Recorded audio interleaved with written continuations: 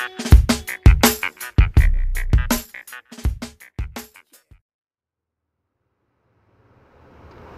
gabi mga ka-site. So, gaya nung pangako ko nung sa may previous video ko, 'di ba sabi ko gagawa ako ng video tungkol sa kung ano ba yung tamang pag-break-in.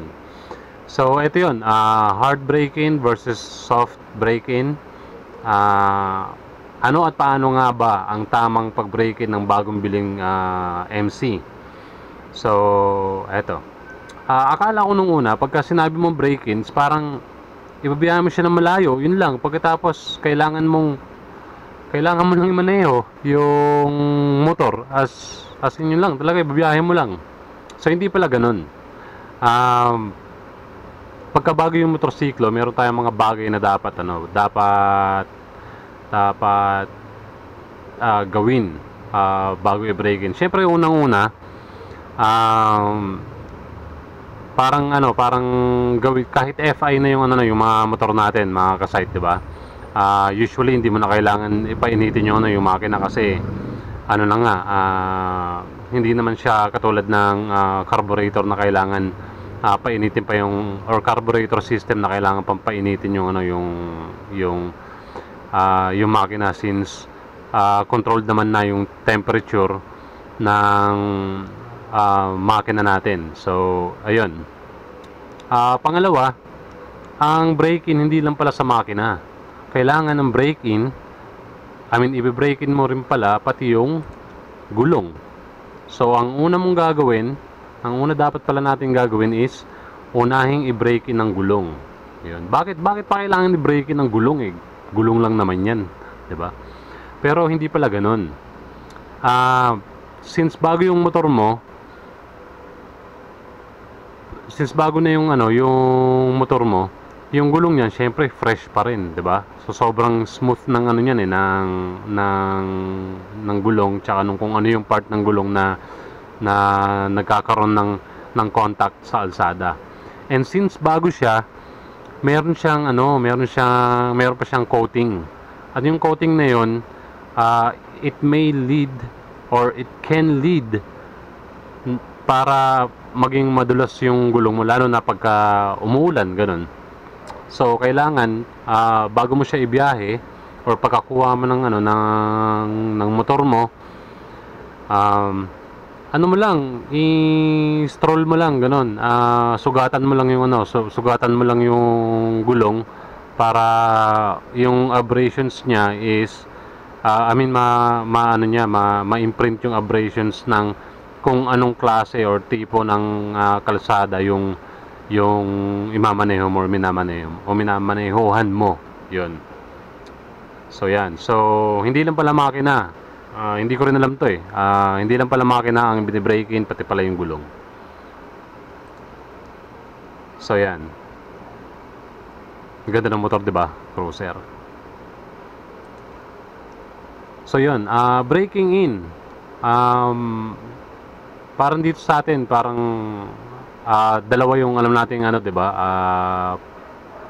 Type ng pag break-in. So andyan yung hard break-in na sinasabi nila is i-push mo yung makina ng ng motor mo para talagang maano mo yung kung ano yung potential ng makina ng motor mo. So yun. So base ron sa may article na nabasa ko, actually ang parang isang pro rider sa Europe, pero base siya sa London. Ang sabi niya, hard break-in tsaka soft break-in is not good for the engine, actually. Siya. So pag hinard break-in mo raw ang motor, syempre sa sobrang push mo sa makina, kasi lalo na pagka rekta lang, rekta ang kalsada, parang straight away, 'di ba? So ang tendency is puro dagdag ka lang ng dagdag ng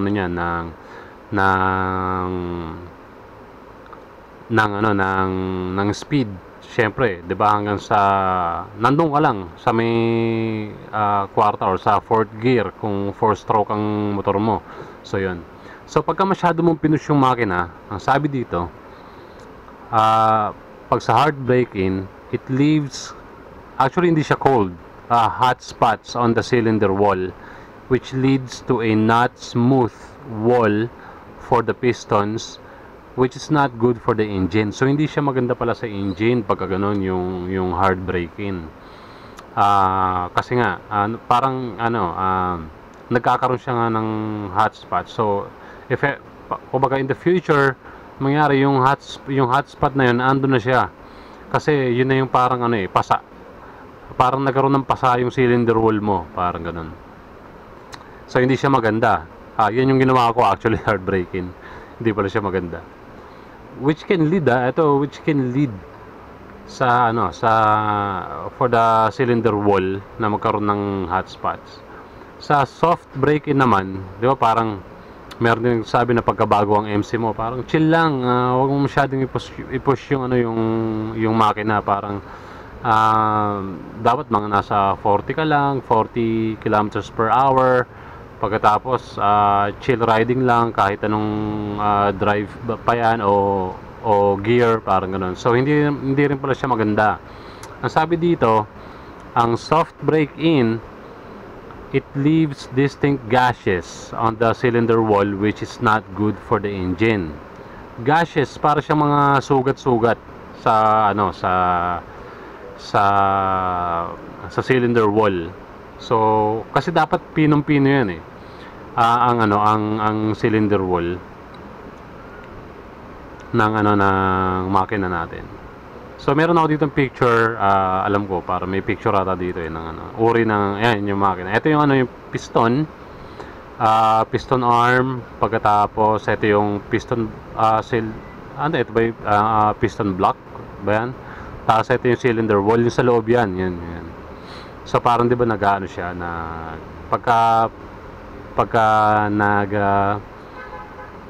pinapaandar mo, syempre ganyan, nagpa-pump yung piston dito sa cylinder wall. So yun, dapat pino yan.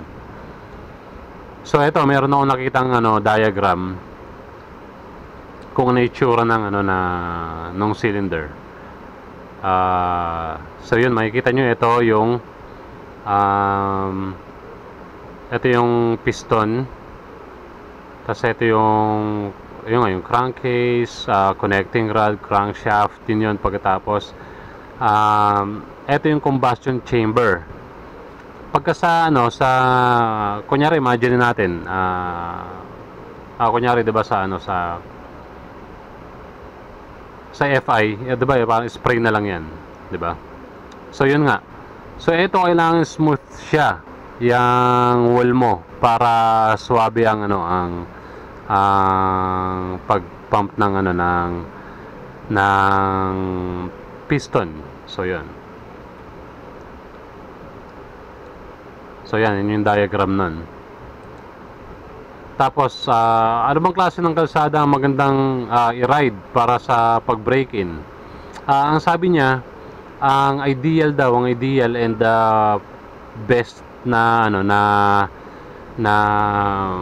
yung parang kalsada para sa pag-break-in mo sa motor is yung may mga curves, may turns, ganyan, may twisties, ganyan. Bakit? Kasi pag sa twisties lalo na, 'di ba, syempre pag may mga turns, hindi ka naman parang full speed or sobrang peak na ng speed mo is mag-turn ka. So magme-minor ka, pakikiramdaman mo yung makina mo, syempre. So you have to decrease your speed, parang ganun.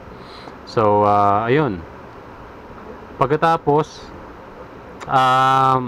ang tamang pag-break-in daw is, alam ko meron dito yun teka lang, ayun, ito pala ang sabi dito, proper switching from gears and not pushing each gear will be perfect for proper braking in.